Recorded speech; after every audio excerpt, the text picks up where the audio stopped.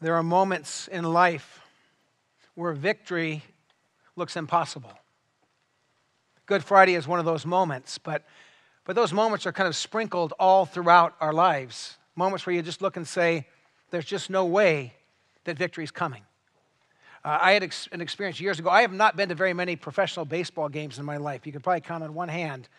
But on August 29th, 1986, I was at a Major League Baseball game watching the Detroit Tigers just beat the Angels into the ground.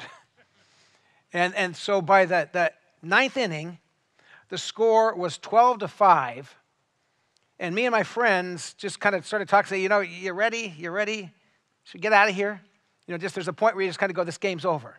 Victory's not happening. Victory looks impossible. So we packed up our stuff and we walked out of the stadium. And what happened next was unbelievable. And I'll tell you about it on Easter Sunday morning. Barry was a strapping, athletic, godly young Christian man. He came to the church where Sherry and I led in Michigan, and he had two younger brothers. We kind of watched that family because they had three boys, a little bit older than our three boys. And we kind of, you watch families and you try to learn from them. And then we got the news that Barry had been standing in the back of one of his friend's pickup trucks. All the guys had pickup trucks where we lived there, and he had been standing there, and his friend didn't know he was standing up, and his friend hit the gas in the parking lot, and Barry flipped out of the truck and landed on the back of his head. And day after day after day after day, we prayed. And day after day and after day after day, Jim and Sue prayed for their son. And Chad and Joey prayed for their big brother.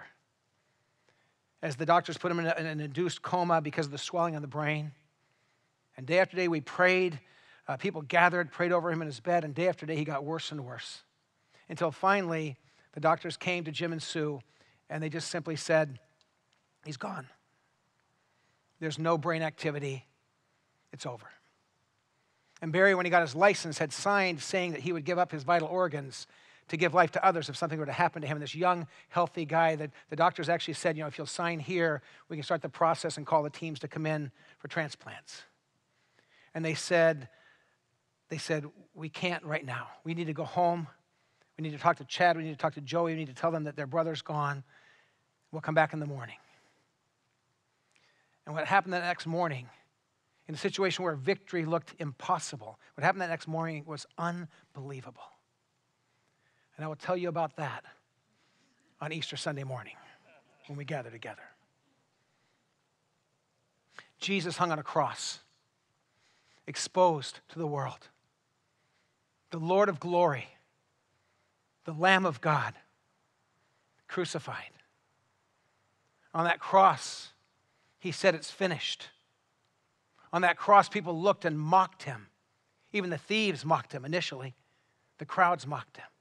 The situation looked absolutely impossible in terms of the victory that people were anticipating to come through Jesus. It was story over. And finally, the Bible says that Jesus said, Father, into your hands I commit my spirit. And he breathed his last. And Jesus Christ, the Lord of glory, died. He was dead. And there came a point where the guards were coming to make sure that all three of these prisoners were dead. They were going to take them off the cross, but they wanted to make sure they died first. And they actually broke the legs of people on crosses if they wanted them to die, because most people on the cross died from suffocation, from asphyxiation. They couldn't breathe anymore. They couldn't push themselves up and breathe. And they came to Jesus and they said, you don't have to break his legs. It actually fulfilled a prophecy that not one bone would be broken. They said, he's dead already. But to make sure, a soldier took his sword or a spear and drove it through his flesh and through the bag around the heart and into the heart, and water came pouring out and blood came pouring out, and he was dead. Victory looked impossible. They took his body, they buried him in a tomb. And to every outward appearance, the story was over. But something very interesting happened a couple of days later. I'm not going to tell you what happened yet. But if you come here for Easter services, I'll tell you the rest of that story. Because sometimes when victory looks impossible, God does the impossible. And God shows up. To understand Easter, and we're going to gather together just about a day and a half from now. We're going to gather together to celebrate Easter. But to understand Easter, we have to take a step back to Good Friday. To understand Easter, we have to take a good look at the cross and Jesus hanging on that cross, giving his life for us. The Lord of glory laying his life down for broken, sinful people. But you have to also take a step back even earlier than the cross. To understand what happened at Easter, you have to take a step back to the incarnation when God chose to come among us. And so I want to think together about what really happened, what we're really celebrating and thinking about. So Jesus, we have to know that Jesus really came as one of us, the incarnation, that Jesus Christ, the second person of the Trinity, fully divine, came into human history as one of us. Listen to these words from Philippians chapter 2, beginning in verse 6. Speaking of Jesus, we read these words, who being in very nature God, did not consider equality with God something to be used to his own advantage, clung to for himself. Rather, he made himself nothing by taking the very nature of a servant and being made in human likeness. And being found in appearance as a man, he humbled himself by becoming obedient to death, even death on a cross. God came among us. The Christmas story, the incarnation. God Almighty coming into the womb of a virgin girl and then being born into this world and walking among us, a life with no sin. So I want to ask you the first question of our time together. Do we recognize what he gave up because of love for us? Do I recognize what Jesus Christ gave up out of love for me? Do you recognize what he gave up just to come among us out of love for you? I mean, think about where he was. Jesus was in perfect glory, heaven. We can't even comprehend the beauty and the glory of it all. And he left that behind to come among us, to feel cold for the first time, to feel pain for the first time, to be rejected, to feel the scourge of the cat of nine tails on his back when they falsely accused him at a mock trial. You go, why would Jesus Christ, we believe in one God, Father, Son, Holy Spirit, one God, one in being, three in persons. But with the second person of the Trinity, God the Son, to say that he came among us as one of us, why would he leave the glory of heaven? And here's the answer, and you have to hear this. For you. For you. For me. He came to give himself. He came to go to the cross, to pay for our sins and our shame and our brokenness, and to put us back together again. Jesus came. So he left where he was. Think about this. When he left the glory of heaven, what he heard changed. In heaven, holy, holy, holy is the Lord God Almighty who was and is to come. Holy, holy, holy. Angelic choirs, praise and glory to Jesus. And he left that to walk on this earth and hear cursing and lies against him. To hear people scream, crucify Jesus. From holy, holy, holy, he hears Peter deny him, his closest friend. Why? Why would Jesus allow himself to go through that? You know the answer. Do you? Do you know? Out of love for you and love for me. He gave that up so he could one day bring us home to be with him if we would receive this gift of grace. He left perfect community. Jesus had been eternally one with the Father and the Spirit. This perfect, unbreakable, unmatchable connectedness and community. One God, Father, Son, Holy Spirit. Our minds can't even fully comprehend it, but God bound together, Father, Son, and Spirit. And he left that perfect community to come walk among us, to give his life for us. And then on the cross, in a way that it is hard for our minds even to comprehend, Jesus Christ, who had been eternally one with the Father, Jesus cries out, my God, why have you forsaken me?" It's like he said, "Daddy, where are you?" For the first time in all of eternity, Jesus felt a rift, a separation from the Father. Why? Why? Out of love for us, out of love for you. This is why we come to remember him. To remember again who he was and what he did. In the incarnation, Jesus left all of that behind to come among us. He really came and walked among us. And Jesus really suffered in our place, and he bore our shame. He took the cross. It wasn't a mock activity. He felt what we would have felt. He experienced what we would have experienced physically and spiritually when the judgment of our sins was placed on him. And so in 1 Peter chapter 2, we read these words. And just let these words sink into your soul this Good Friday. In 1 Peter 2, beginning in verse 22, speaking of Jesus, he committed no sin. No deceit was found in his mouth. When they hurled insults at him, he did not retaliate. When he suffered, he made no threats. Instead, he entrusted himself to him who judges justly. He entrusted himself to the Father. He himself bore our sins in his body on the cross so that we might die to sins and live for righteousness. For by his wounds, you have been healed. By his wounds, we have been healed. Do you realize that he knew your name?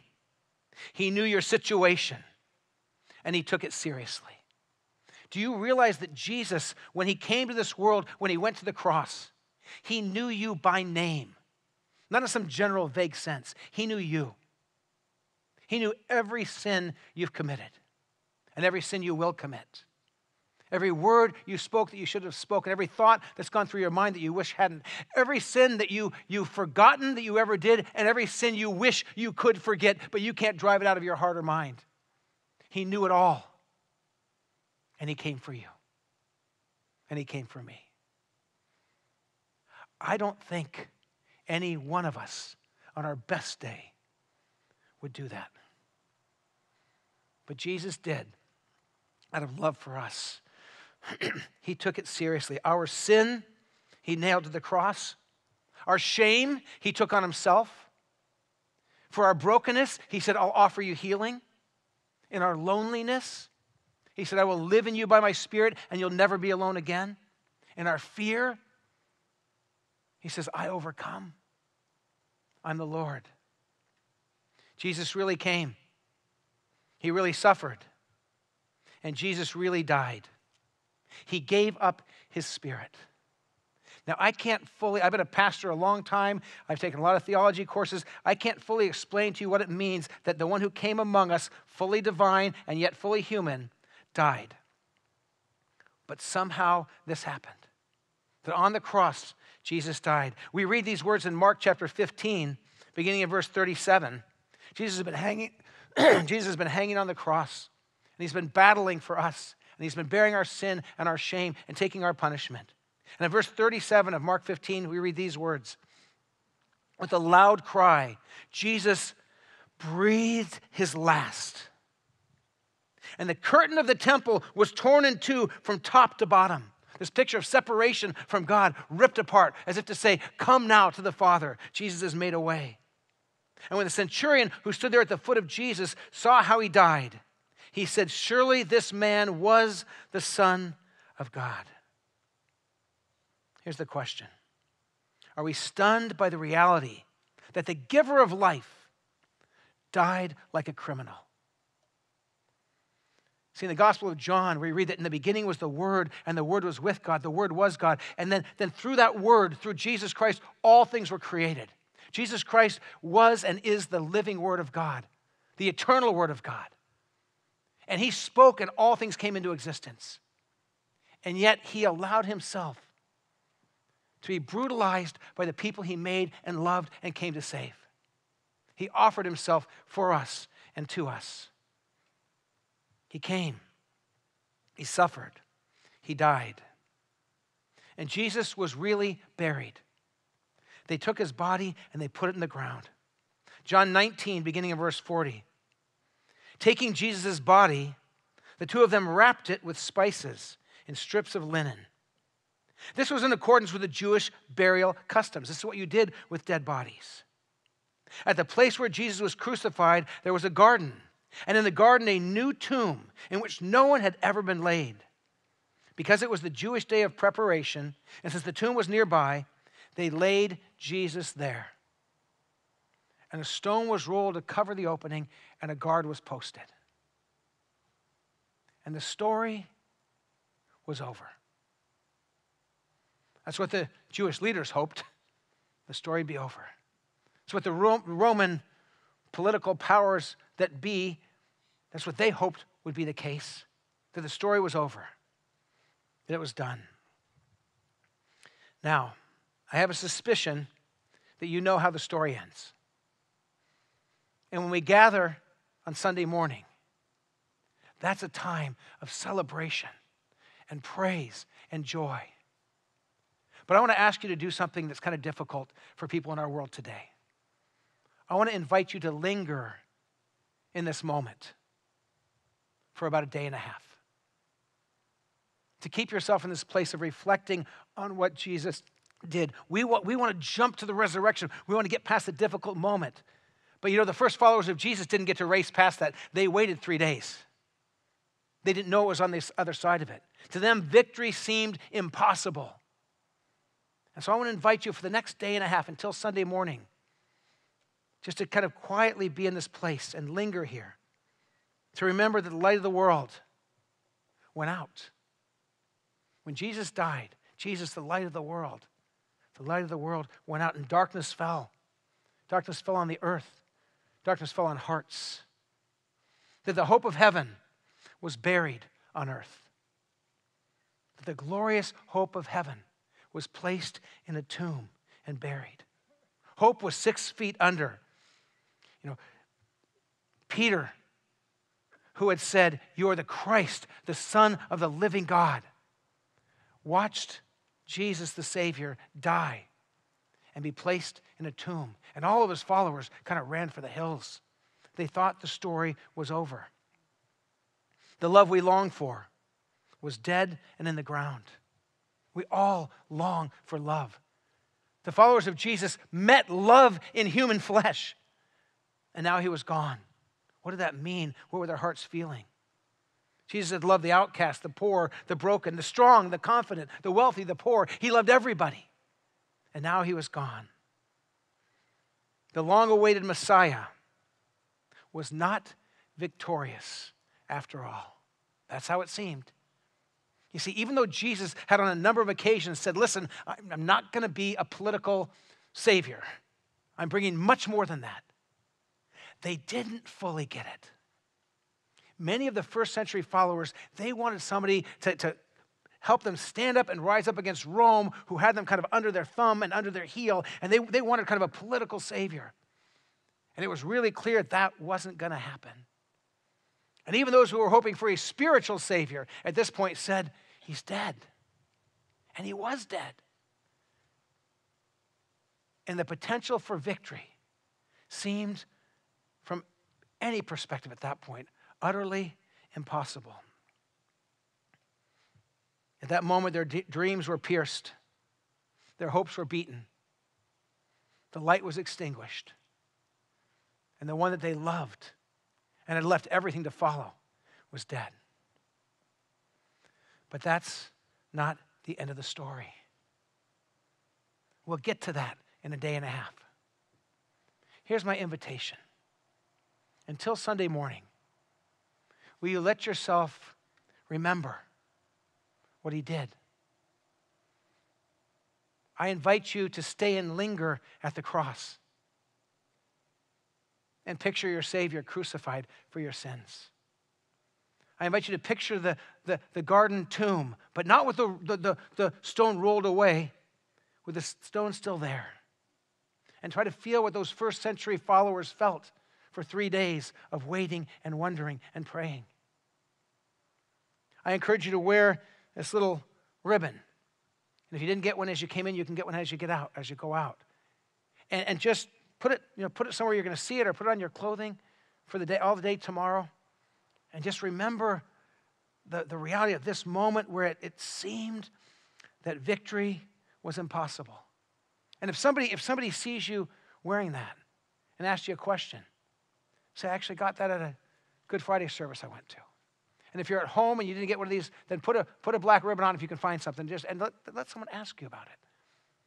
And tell some of your story of who this Jesus is to you and what he means to you. And I also want to invite you. When you came in, you received a card, or there was a card tucked underneath the carpet squares where you are, and there's a pen there.